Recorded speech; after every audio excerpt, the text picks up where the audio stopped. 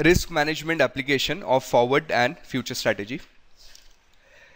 This topic can be seen as a break from your level 3 studies. For a change, we don't have much of a theory.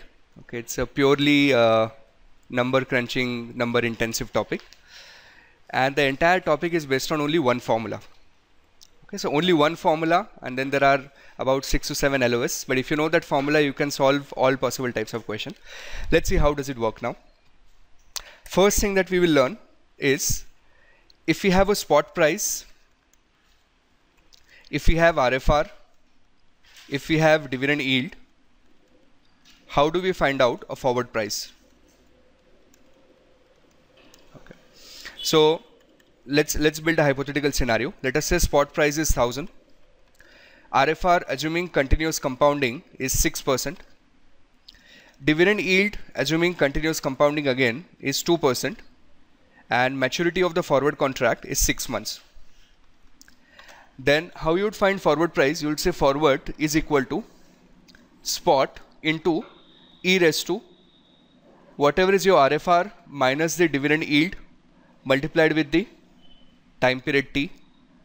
In this case, spot price is going to be 1000 into e raised to, difference of these two is 4%, and since the maturity is 6 months, that would be into 5.5, which would give us a forward price of 1020. Are we okay with this concept? Now, second background working that we need to do is understanding of the concept beta. Okay. So by any chance you remember how beta was calculated? Yes, covariance divided by variance. Covariance between return on, let's say, stock S and market M, and variance of market. Now another way in which you can think of beta, this is what we learned at level 1. We drew a line which was called security characteristic line. Nahi tha? Security characteristic line. What do we put on x-axis? We put percentage of return on market. What we put on y-axis is percentage of return on a particular stock of whom we want to calculate beta, and then we draw a line. Right? Maybe the values could be something like this. So we try to draw a line, which we've also learned at level 2. We call this as regression. The slope of this line is the beta of that particular stock, and of course beta reflects what kind of risk?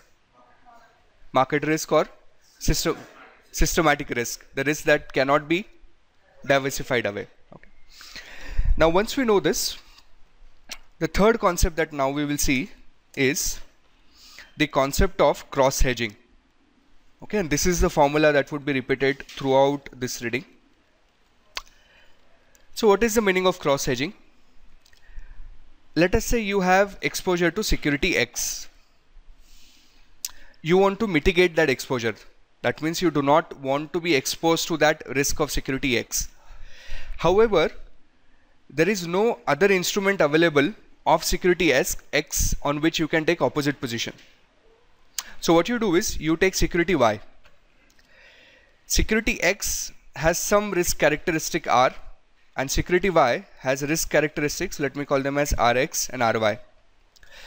How do you use the risk characteristics of security Y, the price of security Y, and create a position in such a way in the opposite direction that the risk exposure to security X is nullified? For example, let us say you have exposure to Sensex, okay, a broad market index in India, and you want to mitigate your exposure to beta of Sensex. However, there is no future contract available on Sensex. I'm just creating a hypothetical scenario. So you take some other security. Let's say other security would be the banking index. Okay. So you find out what was the beta of Sensex, what is the beta of this particular banking index, what is the price of the Sensex, what is the value of the Sensex, value of the few banking index, and then you create opposite position on the banking index in such a way that your beta of Sensex is nullified. This is called as cross-hedging. Is that making sense? The only basis is beta. In this case, beta, because that's the risk we will be trying to eliminate. So the same is that we have an airline industry like fuel that they require, they hedge that, but there's no direct contract available. They get some other credits. Is it the same thing? Yeah, same, exactly same, yes. What she's saying is if they want to hedge the cost of oil and there is no direct security available on oil, assuming a hypothetical scenario, then you take some other security and using that security you hedge the risk. So that is quite feasible. Okay, so should we do an example now? Let us say a particular manager has exposure to McDonald's stock and total value of exposure that he has is $20 million. Beta of McDonald's, I don't know it, I'm just making it up, let us say is 1.7. Now what he wants to do is he wants to reduce the beta of his portfolio to 0. Okay, this is the first scenario. Now he wants to reduce the beta to 0 by using S&P 500 future contracts.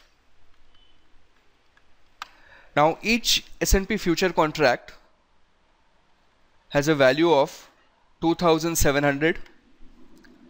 It has a lot size, again I'm just making it up, it has a lot size, let us say, of 50, and it has a beta exposure of. Now on your exam there are two possible scenarios. Either they would not mention the beta exposure at all, and in that case if they don't mention, since you know it is the S&P which is a broad market index, then you will assume that exposure to be 1. But if the beta exposure is mentioned, and it is not necessary that future contract will have a beta of 1. The underlying broad market index will have a beta of 1, but future contract can have a beta of, let's say, 1.1. Okay. Now we want to make the beta of our portfolio 0. Since we have a long position on McDonald's, if we take short position on the S&P futures in such a way that beta gets nullified, then the beta of the portfolio would be 0. So how do you do that? You do it in this fashion. How much beta do we want to nullify? 1.7 into the 20 million. This is the beta value exposure that you have right now, divided by size of one contract of S&P is 2700 into 50, but each contract provides us a beta exposure of 1.1. Can you please find out how much would that be?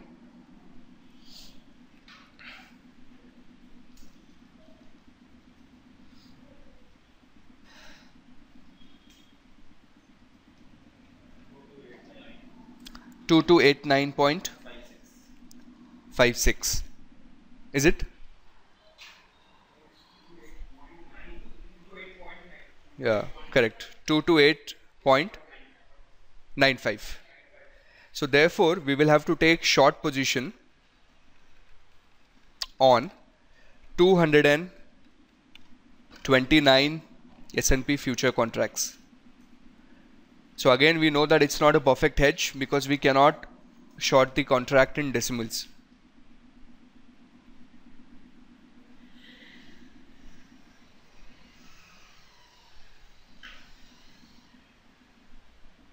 Is the intuition fine? Now what if the question said that we do not want to reduce beta exposure to 0, we wanted to reduce that beta exposure to, let us say, 1.2. So from 1.7 we want to reduce it to 1.2. So this numerator, which was 1.7 right now, this we will replace, and instead of that we will say 1.7 minus 1.2. right? But that means we want to reduce equivalent of 0.5 into 20 million worth of beta. So you adjust that formula in the numerator. Rest all calculations would be exactly same.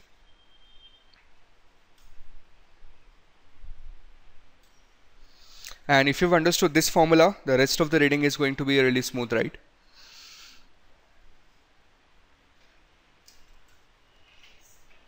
How much is that? 67.34. So in this case now we would short 67 contracts.